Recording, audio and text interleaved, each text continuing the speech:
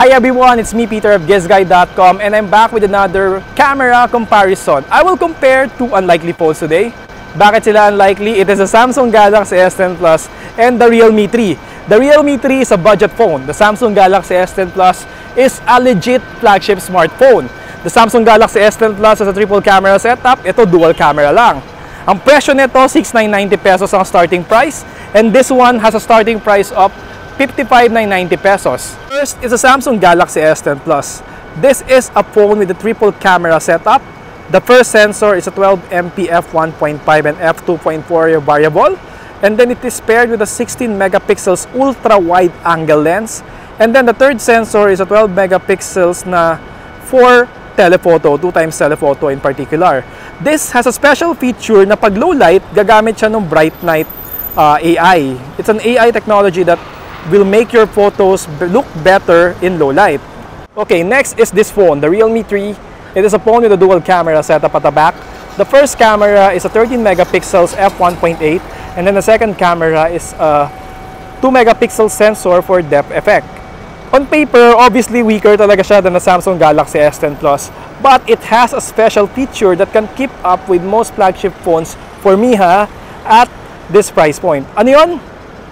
It is the nightscape mode, and we will try it now.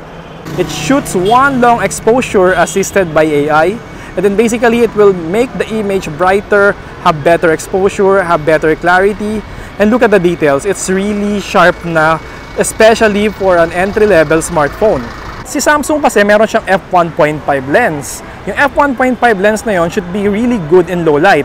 In addition, meron din siyang AI and then the bright night feature. Pero hindi siya long exposure by default eh.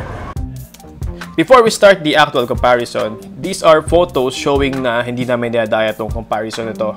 I also want to note na yung bright night feature ni S10 Plus, meron din siyang long exposure, pero need mo ng pitch black lighting condition muna. Anyway, let's start. Are you with Team Samsung or Team Realme? Sa first image, mas balanse yung kulay ni Realme 3 and meron siyang slightly better light control. Medyo overexposed yung ilaw sa St. Luke's naman sa Samsung. Pero, mas pipiliin ko si Samsung here. Why? Pag nag-pixel peep ka, mas makikita mo na sharper yung output niya with less noise. Next is yung Kokoli shot. Dito naman, makikita mo na bumawi si Realme 3 sa details and dynamic range. Pero, close match sila and it could go either way. Ganda kasi ng contrast and kulay ng kay Samsung eh. So, depende to sa preference mo. Next image naman, may pinicturan kaming lampara. Challenging tong shots na to. Detailed yung kay Samsung pero naging reddish. Realme 3 naman showed that it can handle this situation better. Less noise, artifacts, and nicer color reproduction din siya. Sa next image natin, better yung light exposure control ni Realme 3 na naman. However, mas less noise yung kay Samsung and brighter pag nag-pixel peep ka. Mas makikita mo na mas detailed din yung naging output niya. Sa next image, super close call eh. And for me, it really could go either way. Tabla lang sila for me dito sa shot na ito. Overall, the score is 2 points ako kay Samsung and 1 point kay Realme. And then merong dalawang image na undecided talaga ako. The point of this video is to show na Realme 3 can actually compete with a high-end smartphone pag ginamit mo yung nightscape feature.